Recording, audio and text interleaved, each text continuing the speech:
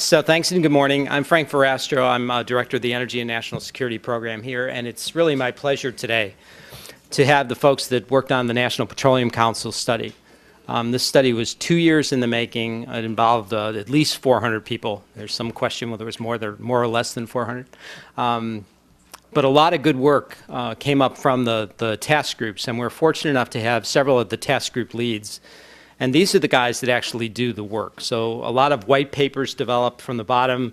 They work their way up to be key findings of the study, but most people only read the executive summary. And what we wanted to try to do today was to have the task group leaders kind of drill down, no pun intended, so that we can get a better sense of what the main findings and some of the key determinants coming out of this study, because it is so important. We're going to have ample time for question and answer.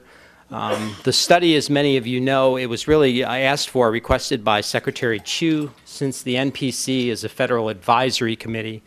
In September of 2009, he requested 2 studies. So one was on alternative transportation fuels, that's still underway, and one was on North American resources and prudent development. And specifically with a tie towards how we get in a low carbon environment to use natural gas and other liquids to have a 80% reduction in greenhouse gas emissions. That at least was the desired outcome. This morning we have for you Chris Smith. Chris is the Deputy Assistant Secretary for Oil and Gas in the Office of Fossil Energy. Chris is, for those of you that understand the NPC structure, this will not be unfamiliar. But when you see the Petroleum Council and you see the chairman, so Jim Hackett of Anadarko, the CEO, chairs the study. There's various chairmen of the various task groups. In DOE's case, Dan Poneman, the Deputy Secretary, is the government co-chair, right? Chris works with the coordinating subcommittee, and the coordinating subcommittee is really the integrating force of all the studies. It's comprised of basically the task group leads and other folks within the study, but they pull all the threads together, and that's what you see in the study. I've had the pleasure and privilege of working on at least 5 NPC studies, and my first one was as the government co-chair a long, long time ago. In the hard truth study, the coordinating subcommittee actually worked through a lot of the findings, and you produce this 30 or 40-page executive summary. Chris will talk about the process a little bit and what led to the request, and then we're going to ask the task group chairman to come up in a separate panel and give you the highlights of the study. So with that, let me just say too, I mean, Chris, for those of you that don't know, Chris has been involved in his role within DOE in the offshore Macondo accident and the follow-up to that. He staffs the SEAB group, the Secretary's Energy Advisory Committee, on the natural gas study. John Deutsch is chairing that. He was involved in a number of different things, including the Fossil Energy Office deals with the SPR. So he's been quite a busy boy outside of his NPC activities. But ladies and gentlemen, pleasure to introduce Chris Smith. Thanks. Thank you very much for those kind comments, Frank. And good to see that you started out as a government co-chair and you've turned out okay. So that's very encouraging for me. I'm not going to talk very long today. I think that the thing that you're really interested in hearing from is the results of the study. I'm really encouraged to see all of the principles from the study here together in one place. I know that there's a lot of outreach that this group's going to be doing to try to ensure that we get a broad range of groups with a good understanding of the work that this team did. And it's always a challenge to get the right people in the right room at the same time. So this is going to be a good event here today where we get to hear straight from the subject matter experts who really did this work what the insights of the study was. I'm just going to give a little bit of an overview of kind of what led to this study, what the genesis was, what the thinking was within the Department of Energy, and how this kind of ties in with some of the priorities that we're working on within the Department of Energy in support of the administration's objectives. First of all, this was, I think, a really challenging study. And not only are we working on one study here, we actually have 2 going on at the same time. The first, which you're going to hear about today, which is the prudent development of North American oil and gas resources, and the second, which is the future of transportation fuels. So if you look at the scope of these 2 studies, first of all, that we're taking on 2 things at once. And the second is that both of these studies have a view to the clean energy economy of the future, of a view to the big challenges which our nation has.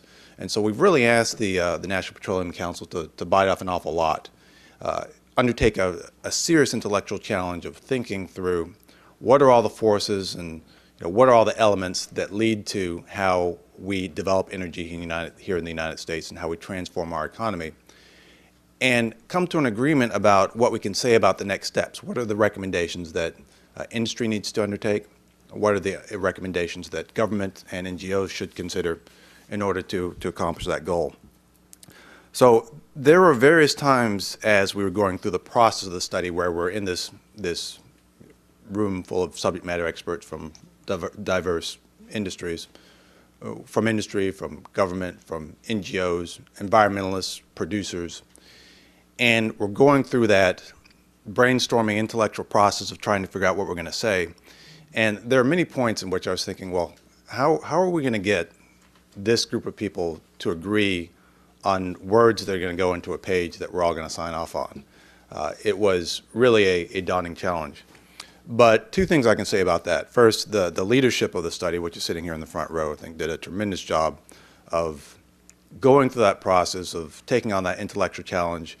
And the real insight that I got is when you think about the challenges that face our nation, when it comes to producing the energy that our economy needs, in terms of protecting the environment and human health, in terms of innovating such that we create jobs here in the United States, in terms of reducing our reliance on oil and giving new options to American consumers, in terms of using natural gas to help accomplish some of those goals. There's a big overlap between the concerns of government, what we're trying to accomplish here within the administration, with the interests of industry and the concerns of non-governmental organizations. There's a considerable overlap. And I think you'll see that presented here in the presentations that the group makes. There are some smart things that we can do going forward to help make sure that we keep our country moving in the right direction. So if you look at, I guess, some of our core beliefs of things that we're trying to accomplish, I think if you go back and you take a look at some of the things that the President has said recently about oil and natural gas and its role in the economy, and that's a good frame for what we're trying to accomplish here within the Department of Energy. So if you look back to November of last year, in response to some questions that the President got around, how are we going to make sure that we're making progress in moving our economy forward? How are we going to make sure that we are taking steps in the right direction in a politically challenging environment? On a couple of occasions in response to that question, the President said, well, we know that we've got a great natural gas resource here in this country. Are we doing everything that we can to make sure that we're developing it? Back in March of last year, the President specifically set out a goal of, in the next decade, reducing the amount of oil that we're importing into the United States by a third over a decade. The path to both of those objectives is making sure that we prudently develop the resources that we have here in the United States. That means that we're getting the most out of the resource, and we're also doing it in a way that protects human health and that minimizes impact to the environment. And that's at the core of what this study is all about. It's also at the core of the second study that we have going on right now, which is the future of transportation fuels. So if you look at the goal which Secretary Chu gave the NPC on that second study, which is the future of transportation fuels, it's how do we reduce the greenhouse gas emissions in the transportation sector by 50% by 2050. So that's a big goal. If you look right now at our transportation sector, over 98% of the miles that are traveled here in the U.S. are powered by oil. So moving from that type of single commodity dominance to an economy that has greater flexibility for American consumers, that has greater options for our economy, that's a big move. It's a big challenge. And I think the size of that challenge is reflected by the fact that we're not talking about 2020 or 2025, we're talking about 2050. It's a 4-decade runway to getting from where we are now, where we're almost entirely reliant on oil, to a situation in the future where we've got greater options. So a couple things to mention on that point. First, given that the challenge is so great, and that we are so reliant right now on our current fossil fuels. It's extremely important that we understand how to prudently develop this resource right now. We're interested in the clean energy economy of the future, but we're also interested in making sure that in the immediate term, we're doing the smart things to make sure that we're taking the more difficult resources that we're pushing out into now, talking about deeper water Gulf of Mexico, talking about unconventional gas resources in the United States, and making sure that we're prudently developing those in a way that builds the right type of economic development, but also protects human health and the environment. And the second is that it's going to be a great technological challenge to move from where we are now to where we want to be. And that's going to require smart innovation. It's going to require the efforts of American workers. And we firmly believe that we're in a position to compete and that we can lead that transition. As we look at industry and we look at the innovative capacity and the technological wherewithal that we have here in the United States, it's hard to find an industry that is more technologically sophisticated and has a suite of resources and capabilities that's greater than this energy industry, greater than the oil and gas industry. So as we think about the challenges, and this is something that Secretary Chu, a point that he made clearly when he was giving this particular study or presenting this challenge to the National Petroleum Council, was let's think about how we can prudently develop this resource, but let's also think about how we can take this innovative capacity, this intellectual capability that we have in the oil and gas industry and point that through to the problems that we have in the future. So that's, we see that as a challenge and an opportunity. We see that there are some things, some ways that we can work together with industry to ensure that we're moving in the right direction. So the last thing I'll mention before I hand the floor back is that we've got a number of studies that are creating recommendations, both for industry and for government. This is an important one which we'll hear a lot about today. We've got the Future of Transportation Fuels, which is coming up. We also recently had a study that was presented by the Secretary of Energy's Advisory Board that was specifically looking at development of shale gas. How do we make sure that we are prudently developing that specific resource and that we're quantifying the risks appropriately and we're mitigating them appropriately. And then another study which was previously completed, which Frank mentioned, was the National Commission on the BP Deepwater Horizon oil spill, which was created by the President after the Macondo disaster. If you look at the recommendations that came out of that study, the recommendations that were made by the CIB, and the recommendations that are made by this study, which you'll hear about today, I think you'll see a fair degree of overlap. You'll see that there's some consistency. And when it comes to understanding best practices, understanding the things that we need to do in order to develop this resource to the best of its potential, and to reduce its impact on the environment and ensure that we are protecting human health and safety, you'll see that there are some commonalities, some common threads that run through all of those. That's encouraging, right? So I think it points us towards some smart things to do. I think that there are some responsible and capable producers out there who are going to help us to achieve that mission. And you know, we're looking forward to taking this message out, getting some feedback from groups like this in terms of kind of how do you see this effort as meeting the objectives that or the challenges that our economy faces. So with that, I think those were the kind of introductory comments that I had. I'd be happy to take any questions that the group might have. Great. Just in terms of questions, simple rules here at CSIS, wait for the microphone, identify yourself, and then please pose your question in the form of a question so that we can get it done that way. And I appreciate that last guidance. That helps me.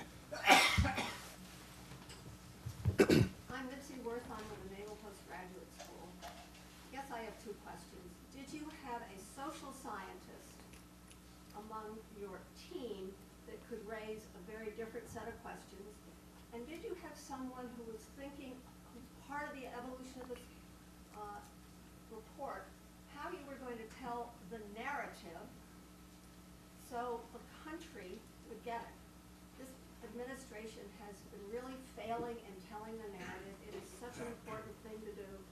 And I guess the question is, if you didn't have it before, who are you bringing on to start working on the narrative? Yeah.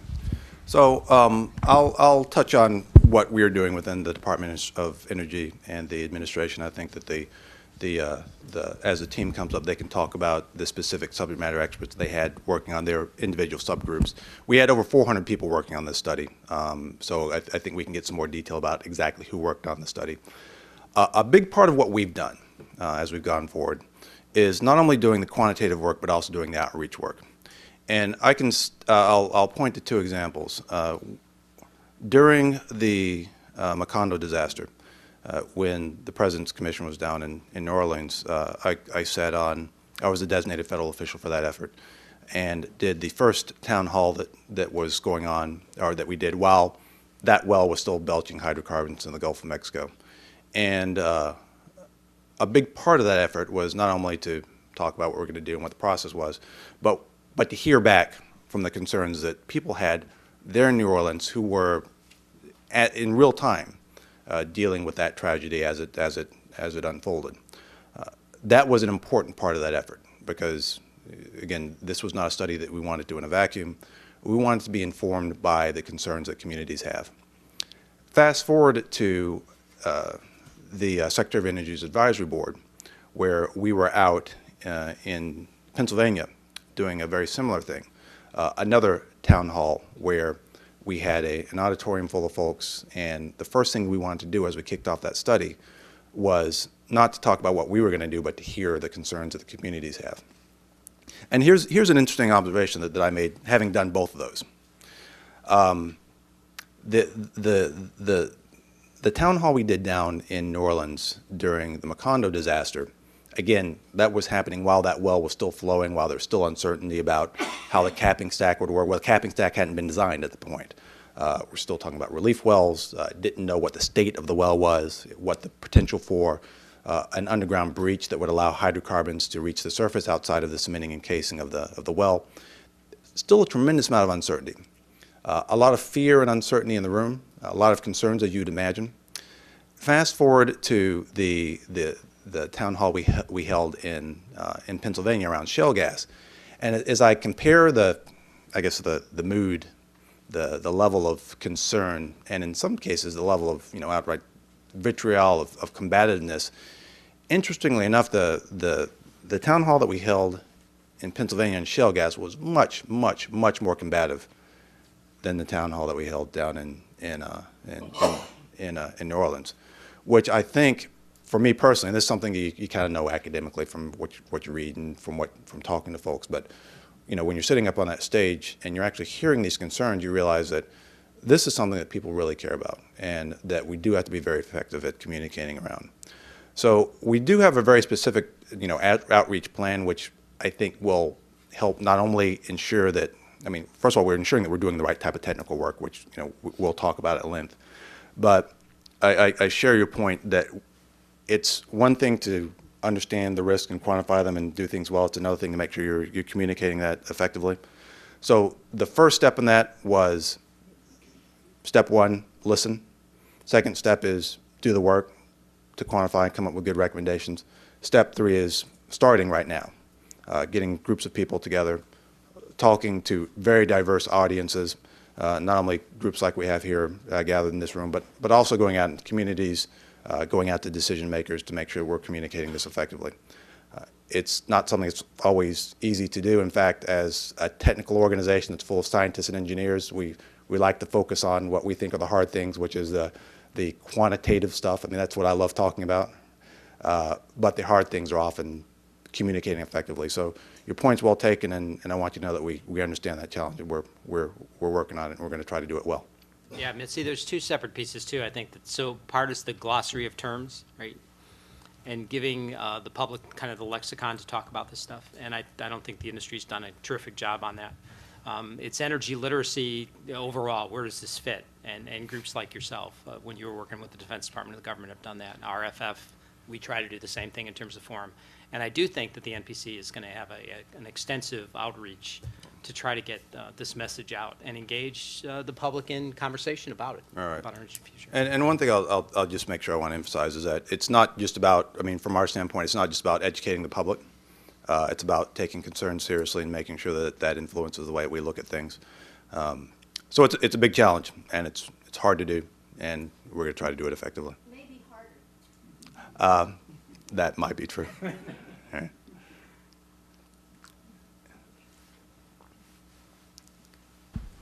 Hi, Lee Hendricks with CSIS. I have a quick question. You've talked about prudent development of resources and working with industry.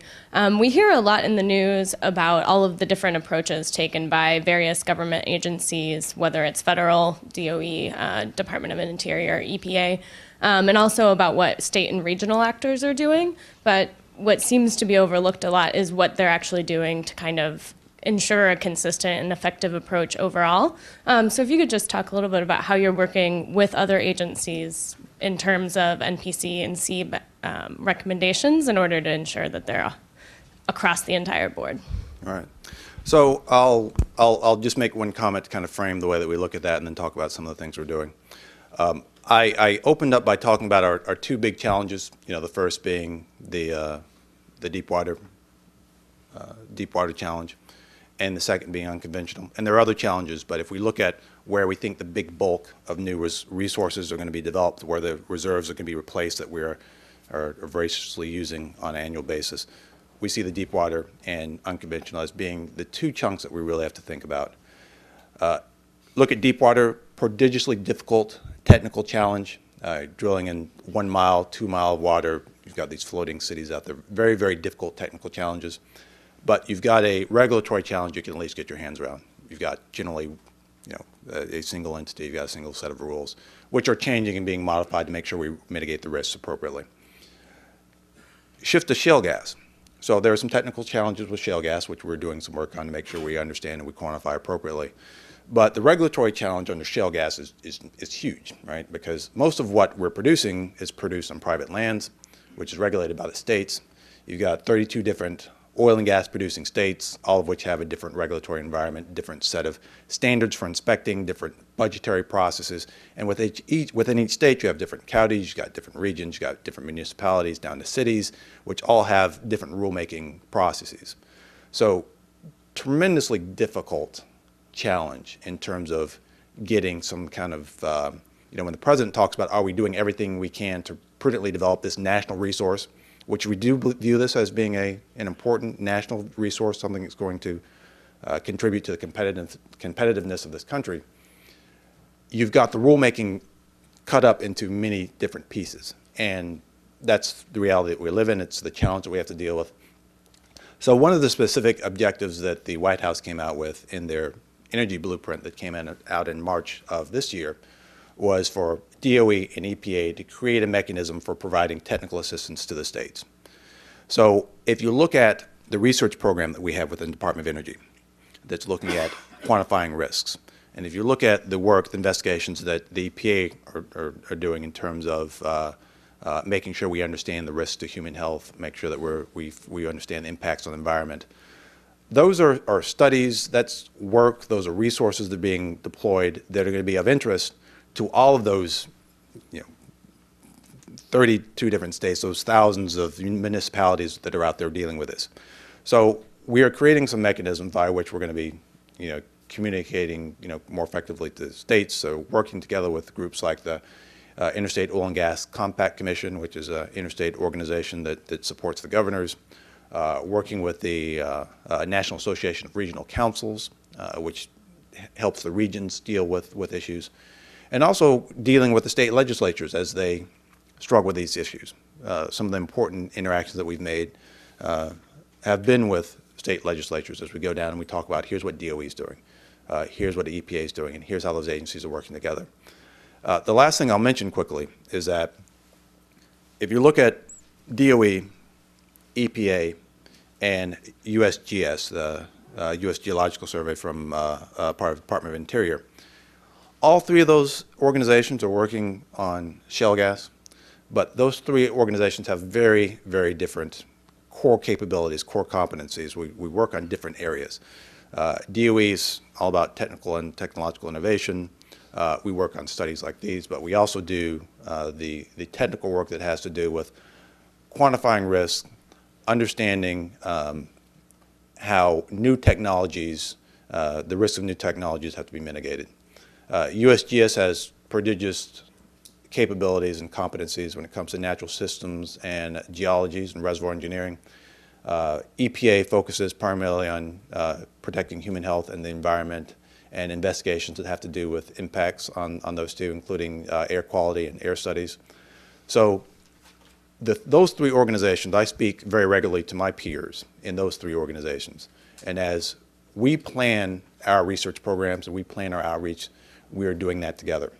So this is a moving target. There's a lot of pieces, but one of the things that we're trying to emphasize and trying to work very seamlessly together on is making sure as we talk about what are we working on, that's not chopped up into three pieces, that we are giving a consistent message.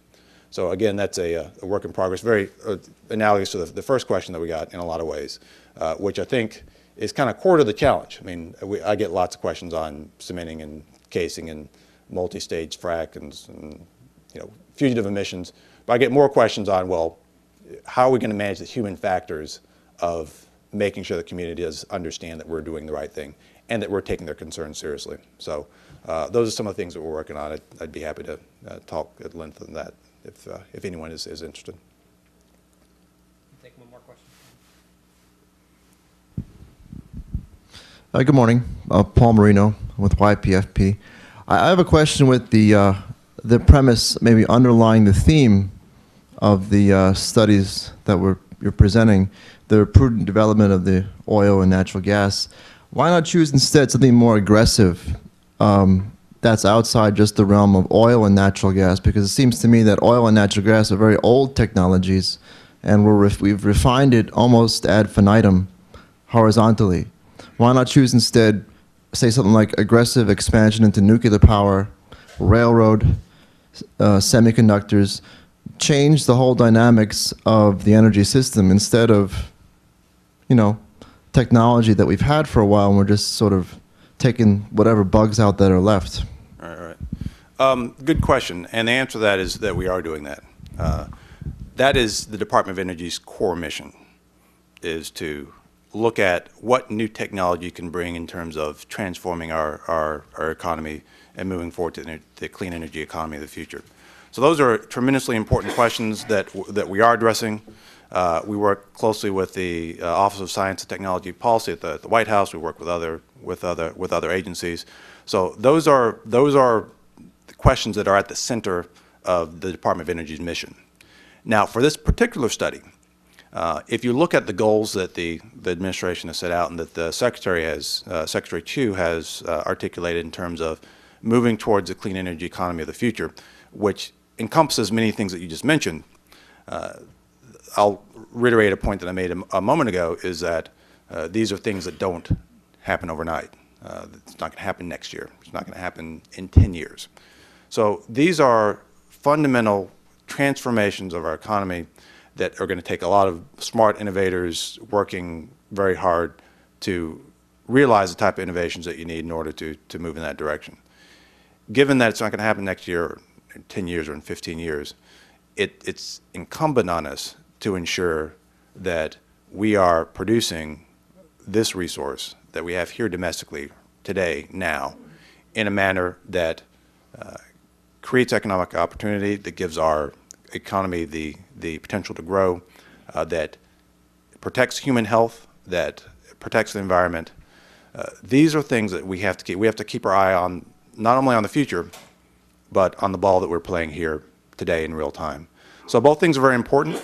That's the focus of this particular study, is to make sure as we move on this transformation that we're doing the right things that we need to do right now to take care of the economy of this decade, so that as we're moving forward to the clean energy economy of decades to come, that we're executing that transition in a way that's prudent and effective.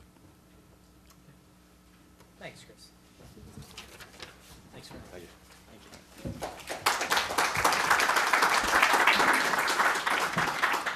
All right, we're going to change out the panel. I'm going to ask the task group leads to come up. And while we're doing that, John Guy is in the front row here. So for those of you that don't know the Petroleum Council, Marshall Nichols and John Guy have done, I think, an enormous service to this country over a 30-year span that I've known them, to take a concept in some of these studies, identify the people that ought to be involved in them, reorganize in terms of working groups and then taskings, and then somehow this all comes together within a year and a half or 2 years, and it's an integrated whole. And I just want to make sure that you're one of those folks that stays in the background all the time, but the amount of substantive expertise, you and Marshall both, is just outstanding, and I just think that it's appropriate that we recognize your role as well. So thanks. So Clay, Scott, why don't you come on, join us? We have one change to the program that was initially sent out. Thanks, Chris. And Scott Moore, who's the Vice President of Gas Marketing for Anadarko, will be taking the place of Paul Hagemeyer. Scott worked on the coordinating subcommittee. He's intimately involved in the study and knowledgeable about all facets of the study. So we've asked him to step in today as Paul was unable to join us. When I spoke earlier about Jim Hackett's role, so Jim Hackett is chairman of the study, designated a trusted ally within the company that knows these issues to be his coordinating committee chairman on the industry side. And that responsibility fell to Clay Britches. Clay has been outstanding during this entire session. He's, over the course of the last 2 years, has developed, and Mitzi, to your point, has actually encouraged discussion of a number of issues from a number of different parties. I think as we go through the slides, you'll see that the number of people and affiliations, associations, perspectives that were brought into this, and this we try to do in the hard truths as well, are atypical of what the studies in the past had looked like, because there's a recognition, as Chris said, that more of these issues as you move forward are above ground, not below ground. And dealing with this in confidence level in the American public is going to help progress these regulations and the policies going forward. In addition to Clay, Ken Yeasting will be here representing the demand segment. Ken, in his real job, is Senior Director of Global Gas for North America for IHS CERA. End Use and Emissions and Carbon Regulation, Fiji George is Director of Carbon Strategies for El Paso Corporation, and he's joining us today as well. I had mentioned that Scott is Vice President of Marketing for Anadarko, and he'll be doing Operations and Environment.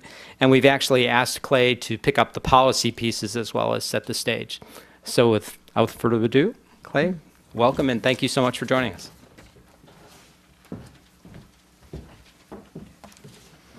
Thank you, Frank, and good morning to everyone. I would like to thank you, Frank Verastro and CSIS, for hosting this morning and allowing us to spend some time with you and describe the Prudent Development Report and go into a bit of a deeper dive in describing some of the findings that came from the report as well that led to our ultimate recommendations. Frank mentioned earlier about the 30 or 40 page executive summary, which I always found comical because I've read 30 or 40 page reports but never a 30 or 40 page executive summary. But I'm here to tell you that 30 to 40 page executive summary was read by just about every executive on the National Petroleum Council because I heard from all of them. And so it really is read. For those of you who want the absolute summarized version, if you will go to npc.org, you will find the executive summary. You will also find the very detailed chapters on that website, but you'll also find the transmittal letter that went to the Secretary of Energy. That transmittal letter is actually a fantastic executive summary. So if you really want to take a look at what the framing of the report without going into a 30 or 40 page executive summary, just to wet your whistle and see if you want to endeavor upon that, I would suggest you read that transmittal letter. It was very well done, and it's a very good summary of the work that was done. Okay, let's see, do I have a way to... Advance it down. Okay, great. Just a little bit of a description about the National Petroleum Council.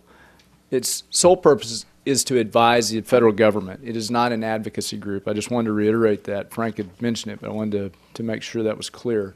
Approximately 200 in number, council members are selected by the Energy Secretary to assure well-balanced representation from all segments of the oil and gas industry, all sections of the country, large and small companies.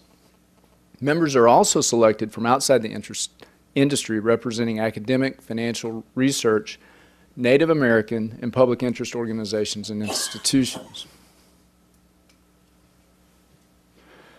Okay, so the genesis of this report occurred 2 years ago in September of 2009 when Secretary Chu sent us a letter to the National Petroleum Council requesting 5 key tasks be performed: assessing the North American resource base, describing the operating practices and technologies that will be used to minimize environmental impacts and expanding accessible resources, assess supply and demand through 2035 with views through 2050, identify emissions reductions stemming from the use of natural gas, and advise on policy options that will allow prudent development consistent with the objectives of environmental protection, economic prosperity, and energy security.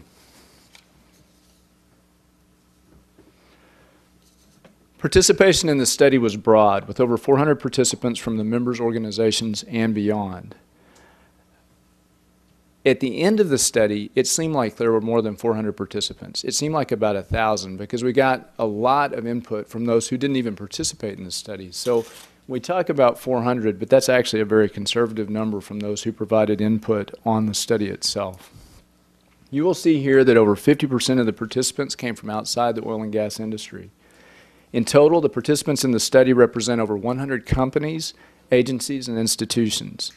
In addition, we conducted outreach presentations to multiple third parties involved in the energy sector and gathered their ideas and opinions throughout the study. So before we go into the details of the study, let me outline some of the highlights of what you're about to hear and just frame it a bit for you.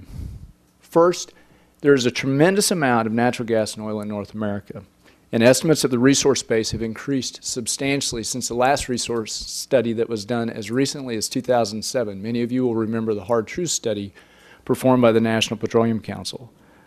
This resource base can produce huge quantities if the industry is allowed access. And there is enough natural gas to meet even the highest levels of demand, and you'll see that in just a moment. There are big needle movers for reductions in greenhouse gas stemming from, or for greenhouse gas reduction stemming from the use of natural gas. And there are other material economic benefits as well: millions of high-paying jobs, robust domestic industrial development, and enormous tax and royalty revenues for federal, state, and local governments. But the only way that we can realize these benefits is if we produce the resource prudently. And prudent development is the linchpin. With that lead in, I'll ask our study leaders to review in detail our outlook for supply, demand, macroeconomics, emissions, as well as the environment. Andrew Slaughter, who led our Resource and Supply Task Group, will lead us off. So, Andrew. I should mention I omitted Andrew in the introduction, in part because I'm so familiar with Andrew. We do a lot more work with him, and he's a familiar face around here. His real job is with Shell, but he works on many supply issues, and he's actually helping us put together a tight oil segment for later on in November. So we welcome Andrew to the podium, and believe me, it was not an oversight that way. Well, thank you, Frank. You've just kept me in the room rather than going somewhere else this morning. Well, it's a great privilege to be here. I love working with CSIS, and despite all the hard work that we've gone through and the difficult processes, it's been a great privilege and pleasure to work on this study once again with such a great, distinguished, knowledgeable group of people. I think hopefully if you look at the report, some of that will come through in terms of our engagement and our willingness to work together. I'm going to cover the supply, both from the resource side and the production potential side, going through for the next several decades from oil and gas. North America, for this study, focuses primarily on the US and Canada. We did look at Mexico to some extent. We have a topic paper on that subject, and we have a short summary in the report. But really, we're talking about the huge resources that are available to be developed in the US and Canada. And I think it's worth starting off with some context as to where we're starting from. There is a tremendous platform in place for current activities and for future activities, both in natural gas and oil. If you look at the position globally of the US and Canada, and this chart shows natural gas and it focuses on 2010. But you can see the US has overtaken Russia as the leading gas producer in the world. If you add Canada on top of that and say those two countries have the resources available for North America, we are considerably higher than any other country in the world. Not only is that true volumetrically, but the more important thing is that the technologies to develop this gas on a global scale have been developed and deployed here first. If we look back to offshore drilling, both for gas and for oil, that started here. The technologies are moving out to the deep water. Unconventional gas really started and took off in North America, from coal bed methane through tight gas, and in recent years through shale gas. So the technology innovation that we've seen in North America so far gives a tremendous platform for moving forward. And it's a similar position for oil. If we look at the crude oil production in 2010, again, the USA and Canada together are right up there with the global energy giants, again, Russia and Saudi Arabia. So we don't, our first thought generally is not of North America or the US as a big producer, but in fact it really is if you look at the numbers. And so that what that translates into is a set of capabilities, an industry structure, an innovation culture, which can take us forward into the future decades. And again, the technologies that have been deployed globally to unlock more oil have been generally developed here. Arctic exploration, Arctic drilling and production started in the US in the 1970s, as you know, with the North Slope. And then moving into offshore, moving deeper in deeper and deeper water. The oil sands in Canada, both from the mining operations and the in-situ operations. Again, large-scale, innovative technology development right here. And again, the horizontal drilling and multi-stage fracturing, which have unlocked unconventional gas in a big way, is now being applied to oil and liquids resources.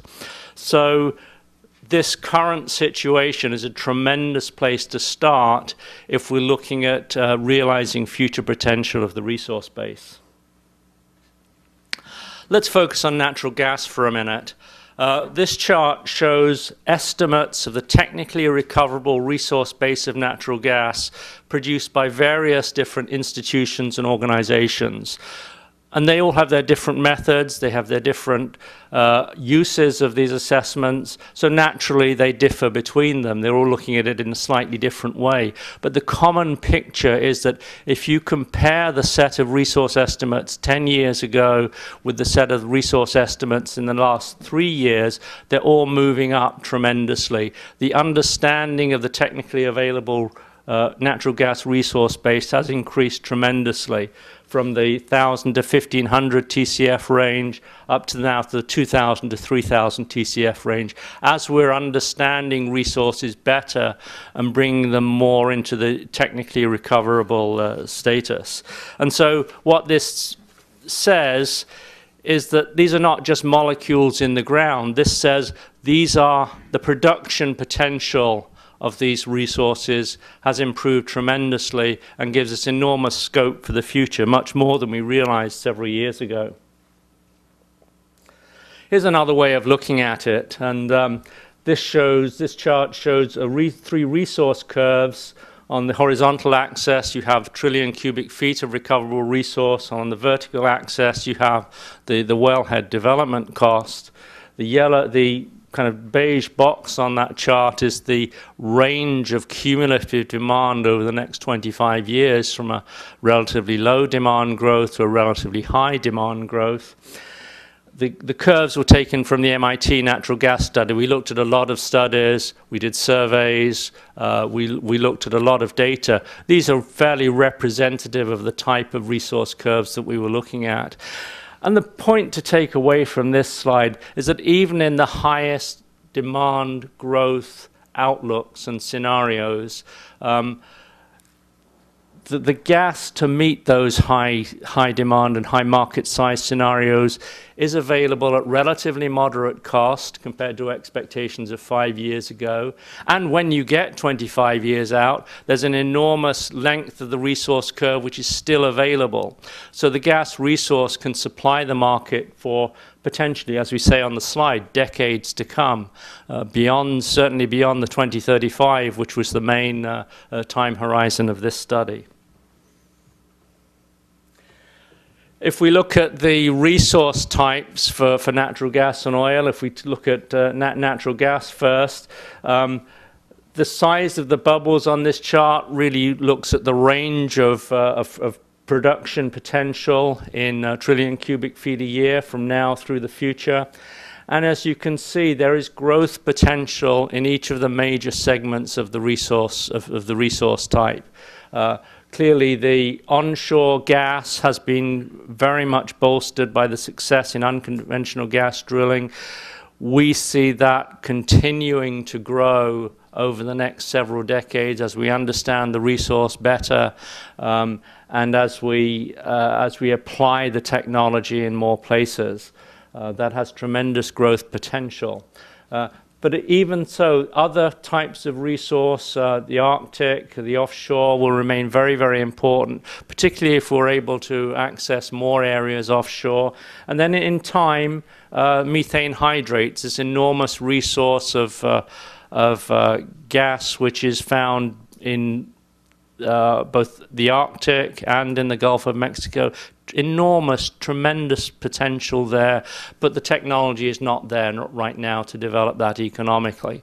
So we've got a lot of technological work to do to develop that resource, and it can be available and grow very considerably, probably in the second half of this century. So if you think of it as a continuum over time, this is something that can take natural gas supply beyond unconventional gas currently and take it into the decades after 2050.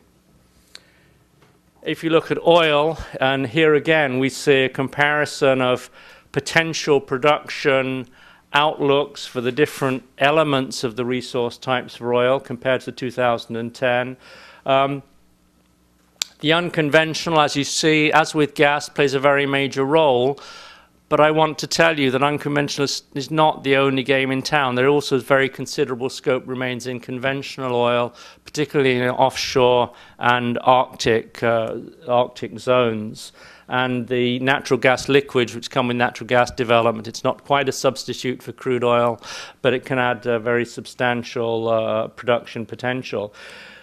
What you see in the two 2035 charts there is basically the consequence of choices about how and whether we go after these resources, how we develop them. So it's choices about access, it's choices about leasing regimes, it's choices about fiscal regimes, and it's the rate of success and deployment of current and new technologies.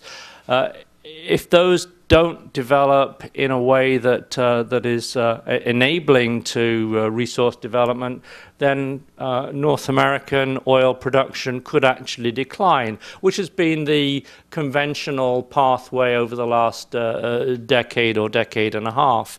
If, however, we put in enabling mechanisms and enabling structures around access, around leasing, around taxation, around clearly environmentally sensitive development, then there is tremendous upside potential. Now, clearly, you would not expect each of the segments to be developed at its maximum rate. Some will be developed faster than others, even in a favorable outcome. So it's unlikely that we would add up to the 20 million barrels a day plus in 2035 you see here. But the potential is there to significantly substitute domestic supply for globally traded supply, and that brings economic benefits, it brings the jobs and the balance of trade benefits and the economic multiplier benefits into this economy rather than other economies in the Middle East or Latin America, West Africa, etc. So there are some benefits to looking at an enabling environment for our resource development, benefits which go beyond simply capturing and delivering the molecules. So how I think about all this as a portfolio of supply options. We all know it's nice to have a good portfolio in our financial management, stocks, bonds, sectors, geographies, etc. We also have a very nice portfolio of supply options. And you can think about that portfolio in terms of resource type, in terms of geography, in terms of technology intensity, and in terms of profile over time in development. So there's a lot of elements that we can optimize to make sure that this fits market needs in a good way. In the near term, we have developments and basins which are producing now. Many of these are world-class, world-scale producing sources. The Gulf of Mexico, deep water, the oil sands in Canada, onshore, unconventional gas. Clearly, these are huge producing contributors right now. And so, as Chris was saying earlier, these, like it or not, these are core in our energy economy today. And to maintain the reliability of that system and to maintain that contribution, we need to sustain these currently producing basins. Moving forward into time, there are other high potential resources. The Arctic, the Arctic generally, not just the US and Canadian Arctic, but the Russian Arctic also is one of the few really huge, relatively untapped resources of hydrocarbons. And the US and Canada has a big part of that. We're talking about multiple hundreds of millions of barrels, both of oil and gas. And so over time, as we develop new exploration in the Arctic, we can add to the portfolio of supply options.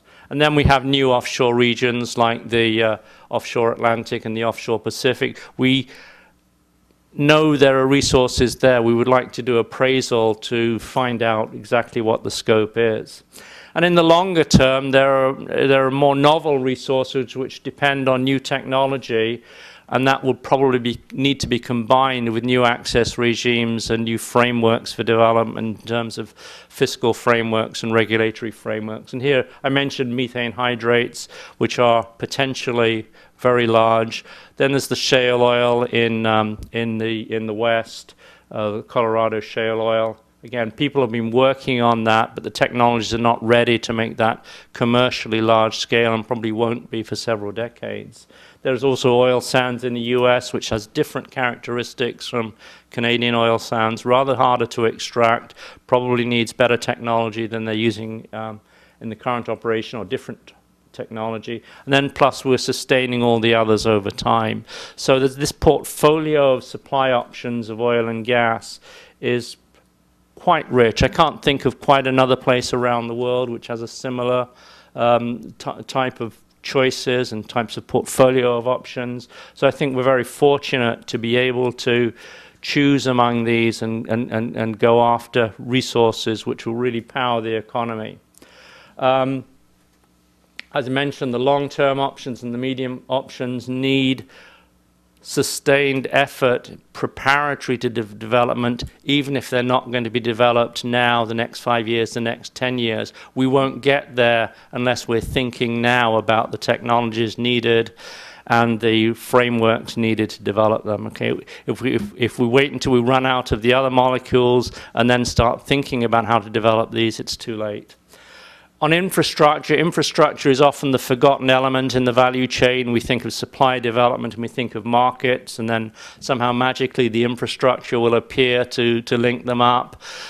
We looked quite hard in this study, both on the natural gas side and the crude oil side of pipelines, processing facilities and the like, to link supply to markets. And in general, the frameworks and the permitting processes to get those in place works relatively well, but we need to pay attention to that, not forget that, to ensure that that infrastructure gets developed in a safe and responsible way, as well as on the supply side. So when we looked at the overall concept of development of hydrocarbon resources, basically there were 5 main areas of recommendations that we came up with. First of all, I mentioned develop appropriate leasing and royalty frameworks. Let me give you one example on that, and I can compare the Arctic and the Gulf of Mexico. We have a leasing system which covers offshore generically, but your drilling window, purely from weather conditions and ice conditions, your drilling window in the Arctic is much, much shorter than in the Gulf of Mexico on an annual basis. It might be 70 to 90 days versus 365 days. So the length of lease in the Arctic actually gives you much less time for exploration, appraisal, and development capacity than a length of lease in the Gulf of Mexico or elsewhere.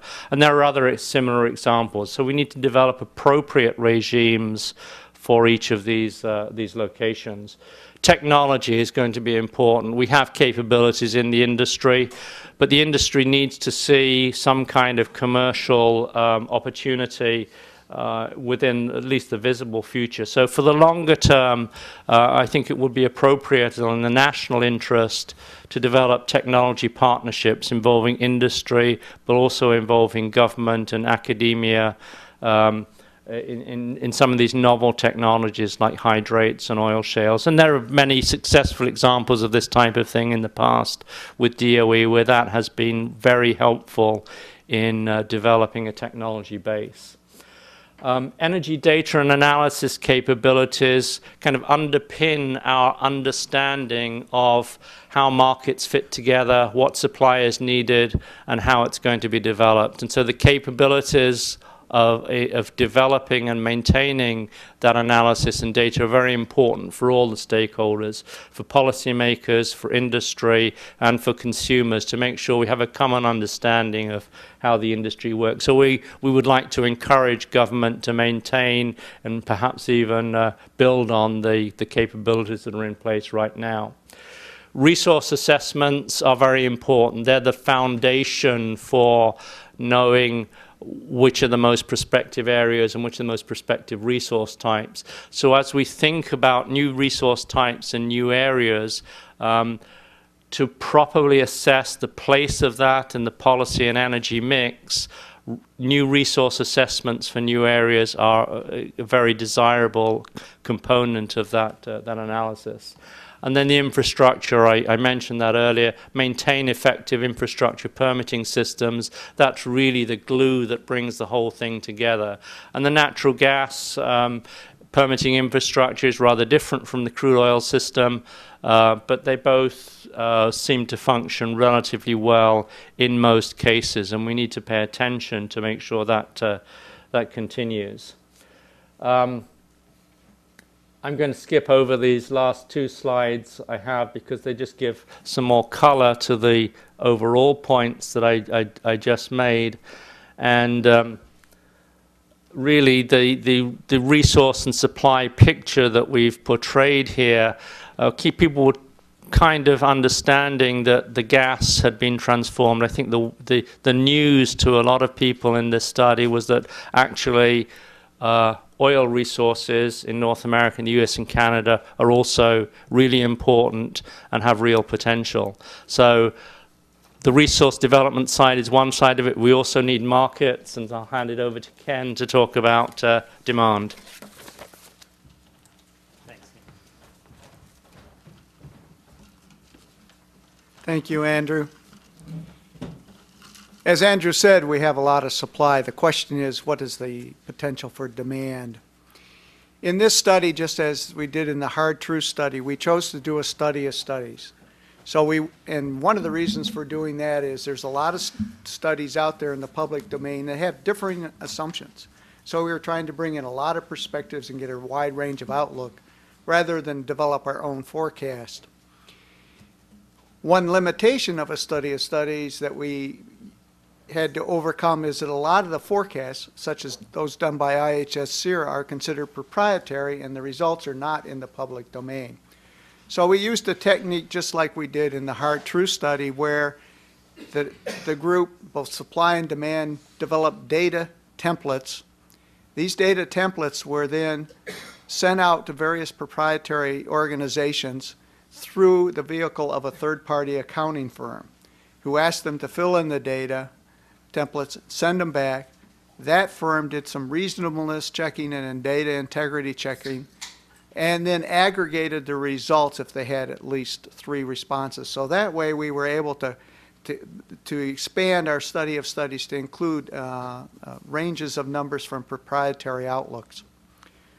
What you have here is the results of demand outlooks for 2020 and 2030. The first 2 set of columns are from the publicly available EIA, AEO reference cases. And the last 3 are the high, medium, and low outlooks from the proprietary. Although other publicly available forecasts were available, what we found is the proprietary forecast had a much larger range. As you look at the results of these ranges, is you'll see that for the U.S., most of the variation in demand is driven by power. That variation in demand is driven by different economic assumptions, which are driving different electricity demand outlooks. But more importantly, there's a lot of policy impacts that could potentially affect the power industry. For example, as you'll hear from Fiji later, there's a wide range in assessment of what EPA's proposed non-greenhouse gas rules might do as far as retiring coal units, and that would have an impact on natural gas. There's also a wide range of what kind of a price on carbon, if any, will be in the forecast. And then, of course, there's other factors. So for the U.S., most of the demand variation is driven by power, and it's mostly policy related. Next slide. Who's got this slide? Just advance it down. Oh. Page down. There we go. Okay. For Canada, we also found a wide range in demand. And in this case, we're comparing the National Energy Board's publicly available forecast to the proprietary results. But what we found is that in Canada, the variation in demand is driven by variation in industrial demand. And that industrial demand is in turn driven by variations in oil sands production outlooks provided by Andrew's group. In Canada, there's a smaller variation on power demand because coal is not nearly a significant part of their existing generation fleet. If I recall correctly, it's about 16% versus 50% in the U.S. So there's a lot less opportunity to displace coal with natural gas in Canada, and therefore you don't see as wide a range in demand outlooks. Now, as I said a moment ago, we did a study of studies. We did not do our own forecast, so we didn't develop an integrated supply-demand balance. So as an alternative, we chose to develop a stress test of the supply base. And to do that, we wanted to come up with what would be an extremely high potential estimate of gas demand. It's not a forecast, and the way we constructed that far right column, so we took the highest proprietary forecast outlook for the U.S. and for Canada, excluding vehicles. We then added an estimate of what would be natural gas demand if 40% of the vehicle fleet were converted either to LNG heavy-duty trucks or plug-in electric vehicles with the kilowatts all supplied by natural gas. That's a very high estimate, higher than any of the forecasts we had. For for exports to Mexico, we used the EIA's estimate, and it's around 4 BCF a day. On top of that, we also layered in the potential for LNG exports. At the time we were doing this analysis back in March, there were 3 projects that had been filed, and so we used the initial liquefaction capacity of those projects, which totaled another 5 BCF. So in summary, we came up with a very high estimate of potential supply. If you look at the bar between the 2 demand outlooks for 2035, which is a supply case, you can see that if we have reasonable access and reasonable regulation, the supply resource can meet even the most high estimate of demand that we could come up with. However, if we have less reasonable regulation, less access, the bottom of the yellow arrow there, we could be in a situation where North American supply is below a minimum expectation of North American demand, which would mean we'd be back to the world we thought we were in 5 years ago, that North America is going to have to import LNG to balance its markets. I want to talk a little bit about the power sector. As we looked at studies, and some of the studies were as old as 2007, and as we went, we were getting newer and newer studies. But what we found is that there was two variables there were a sea change in that affected the outlook for levelized cost of electricity. Those were that the change in the resource base changed the expectation of future gas costs downward. The other was that there was a major run-up in capital costs in 2008 as part of the global boom in energy and all commodities. Those costs have come down, but not much. But when we got behind the costs, what we found is that nuclear costs went up more than coal costs went up more than wind costs, and wind costs went up more than gas costs. So gas gained an advantage from a CapEx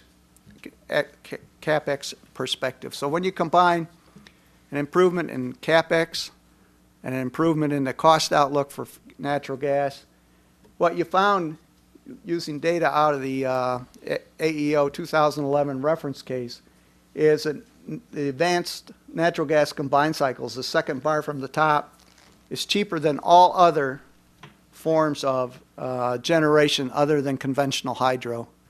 And as you know, we're probably not going to be developing conventional hydro here in the U.S., but perhaps in Canada. Interestingly, if you go down to the second sort of tannish bar, that's advanced combined cycle with CCS. It's only slightly more expensive than today's advanced pulverized coal.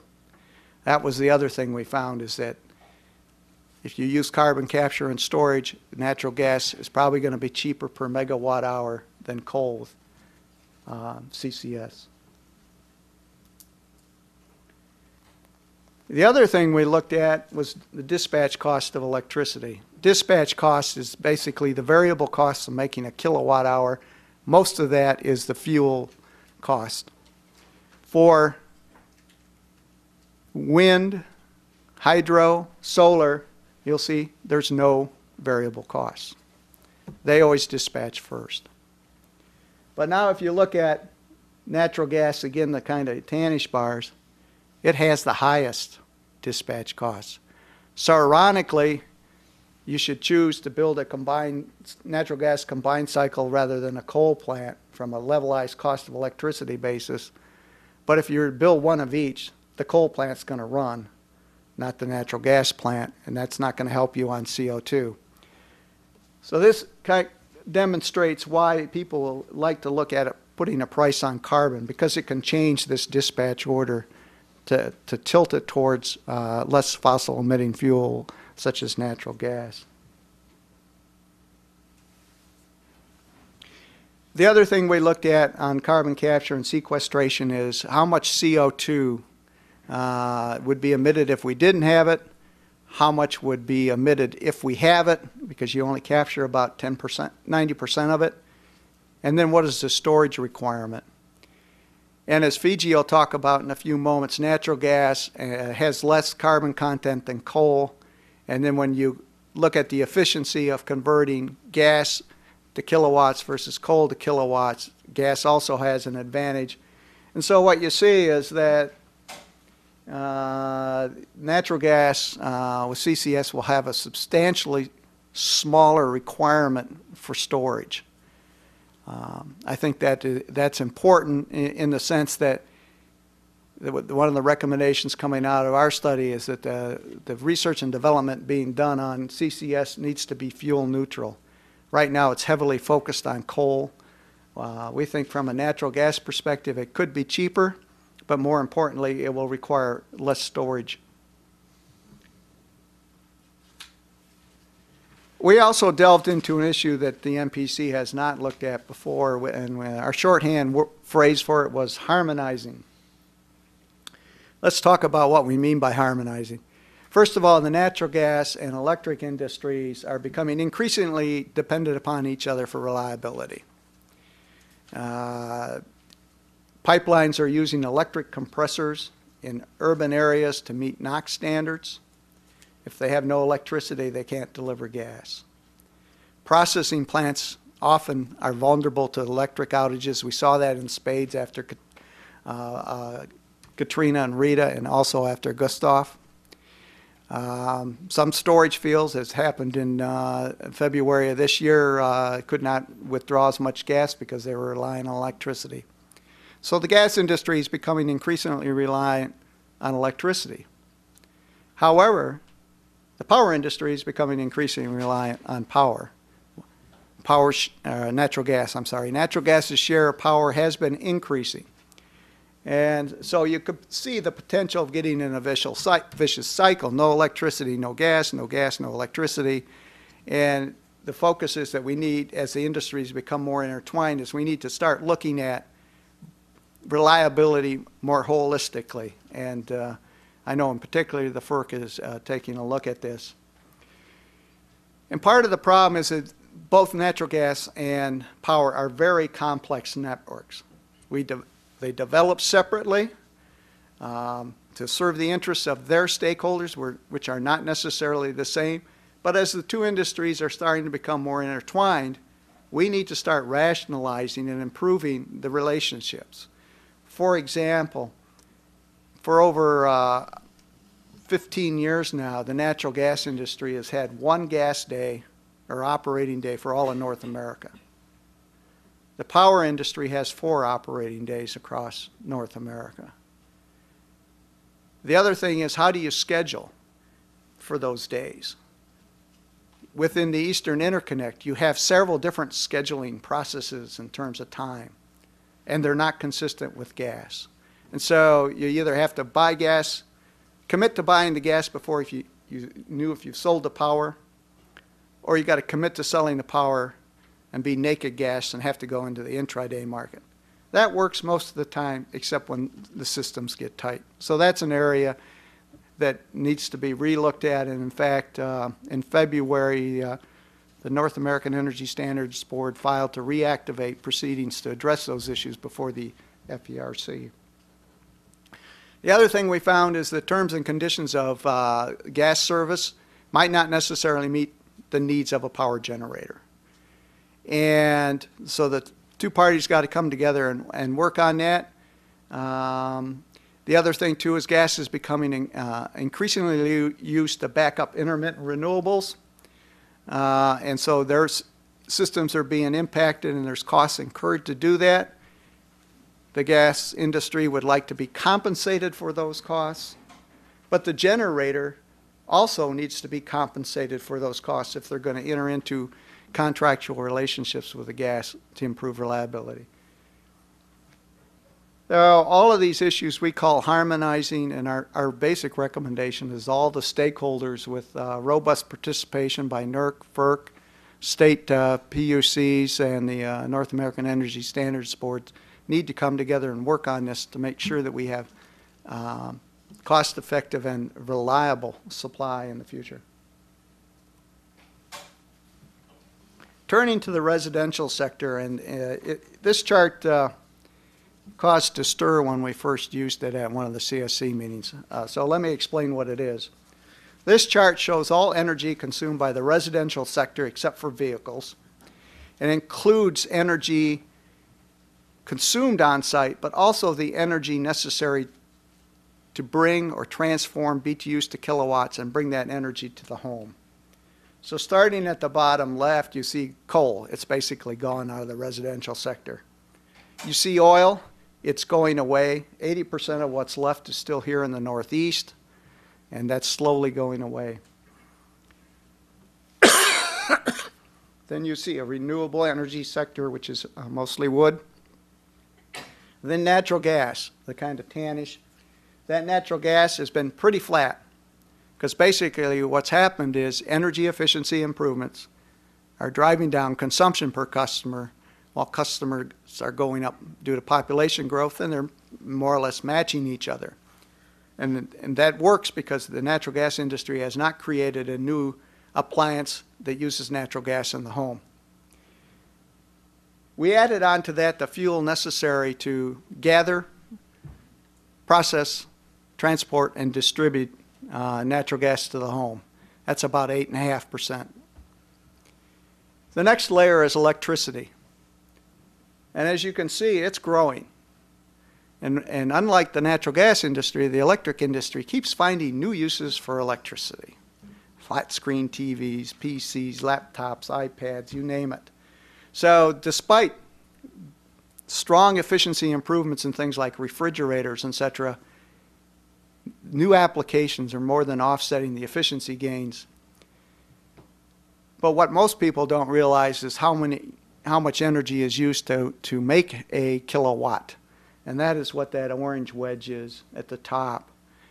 That represents all the BTUs that are lost in converting them from BTUs to kilowatt hours. The last layer is 6.5% of that total electricity and loss number, because that's approximately what is lost on average between the power plant and delivery to the home. This led us to look into something we call the full fuel cycle analysis. And this is a kind of an illustrative example of trying to apply the concept of looking at all fuel from the wellhead or mine mouth through to the burner tip.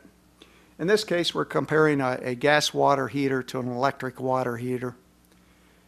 And if you look at this in detail, you'll see that an electric water heater, in terms of converting electrons to hot water, is much more efficient than a gas water heater.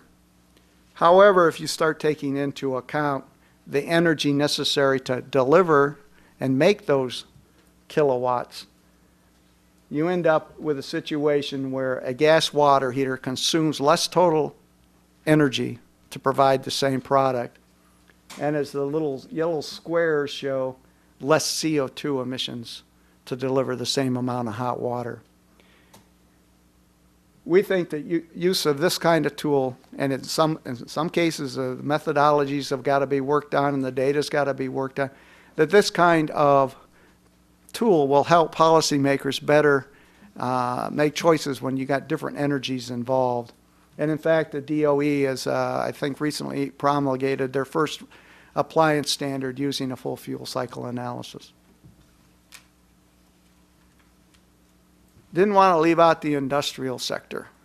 One of the key stories coming out of the change in natural gas supply outlook is represented by this graph. Although there were many changes between the 2011 and 2010 outlooks, one of the biggest changes was a substantial increase in the natural gas resource base. And this means lower energy costs for the industrial sector, in particular the chemical sector. They went from having some of the highest energy costs in the world to almost the lowest within a period of 3 years. And we retain at the moment a competitive advantage. In the chemical industry outside the U.S., a lot of it is naphtha-based, which is oil-based, so it's tied to oil prices. A lot of the natural gas delivered into Europe or delivered by LNG is linked to oil prices. And as many of you know, the ratio of oil prices to gas has widened and stayed substantially wide over the last 3 years. So this has created a substantial advantage for U.S. energy and particularly the chemical industry. And it's leading to reopening of plants, proposals to construct new ones. So let's talk briefly about the demand recommendations. The first one dealt with CCS, that we think it needs to be fuel neutral because some of the advantages that gas has over coal. The next four deal with efficiency. As we identified in the hard truths and in the current study, efficiency is the cornerstone of any energy policy. If you make cost-effective investments in energy efficiency, you'll improve your standard of living, you'll improve energy security, and you'll reduce emissions. That's a cornerstone of any energy policy. And as we identified earlier, one way to help do that is to use a full fuel cycle analysis tool. But also we recommend a continuing support for updating building codes and appliance standards and quick implementation of those. We also made some recommendations that there are certain regulatory impediments to greater efficiency. Those include removing or eliminating disincentives for utilities to promote efficiency. If they're under the old traditional rate-making regime where a lot of their return on equity is in their commodity rate, they have incentive to promote greater throughput, not efficiency. So the regulations need to change that dynamic. And the other is in the area of combined heat and power. Cogen is probably the most effective use we can make of energy in terms of natural gas. And there are some regulatory barriers to that, too, that need to be removed. Lastly, in terms of enhancing the regulation of energy markets, we made recommendations on to allow utilities to manage their price risk through hedging in long-term contracts. This is basically dealing with the fact that in some cases, if a utility enters into either of those, they could be subject to an after-the-fact prudence review and disallowance of costs. So why enter into them in the first place if you could lose money? And lastly, we made a recommendation that the stakeholders in the power and gas industries get together and harmonize their markets some more. With that, I'd like to turn over the conversation to Fiji George.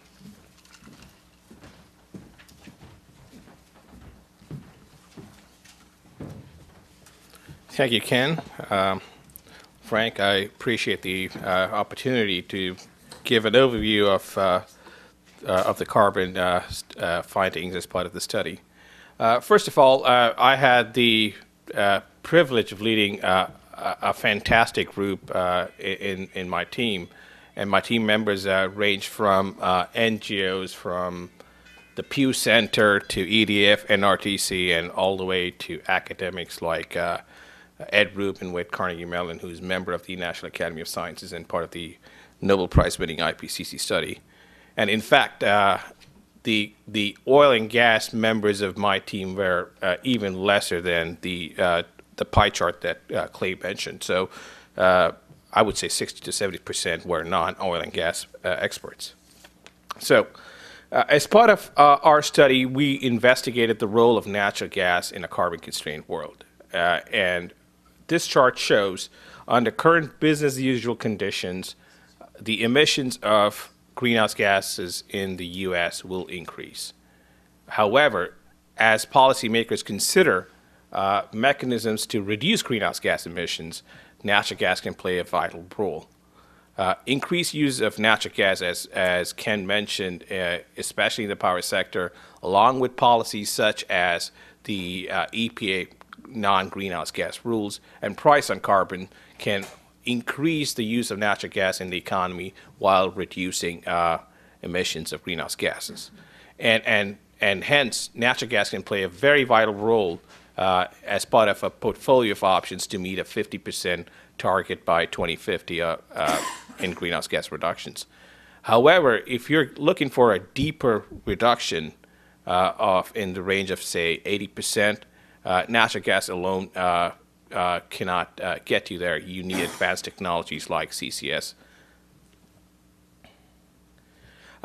As part of the study, we also looked at life cycle emissions. As most of you in this room may have heard about some studies from Cornell coming out challenging the relative emissions intensity of gas versus coal.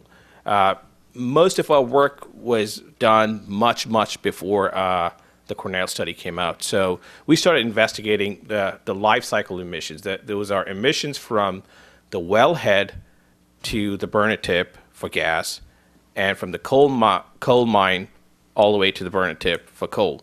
So we used the Carnegie Mellon methodology, which was published about 5 years ago. We used that methodology. We accepted, as part of the study, the updated EPA numbers for natural gas emissions, and we updated the coal numbers. And the results are presented in the slide.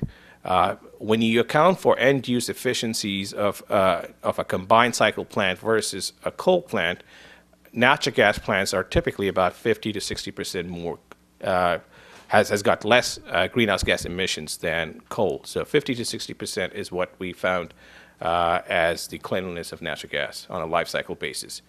Now, we also looked at SO2, NOx, and mercury emissions, and we relied on the NETL studies for that, and the conclusions were gas has 99% lower SO2 and mercury emissions, and about 82% lower NOx emissions on a life cycle basis.